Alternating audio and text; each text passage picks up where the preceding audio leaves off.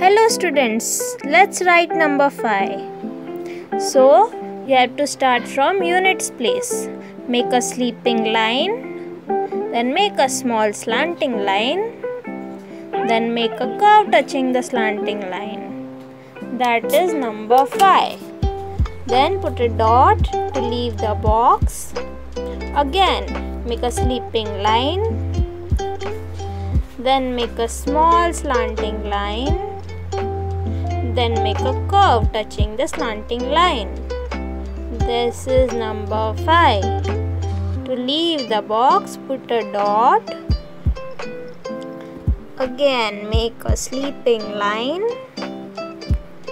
make a small slanting line, then make a curve touching the slanting line. This is number 5. While writing, you have to say number 5 so that you can memorize it. And also don't forget to put the dots. They help you remember that you have to leave one space. Okay? So again, when you are starting from the next line, start from the units place. Make a sleeping line, then make a slanting line and a curve. Then put a dot.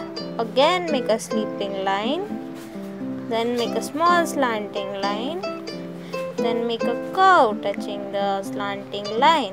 This is number 5. You have to say number 5 and complete one whole page like this. You have to write it and practice it very well. Okay students? That's it for today. See you in the next lecture. Bye.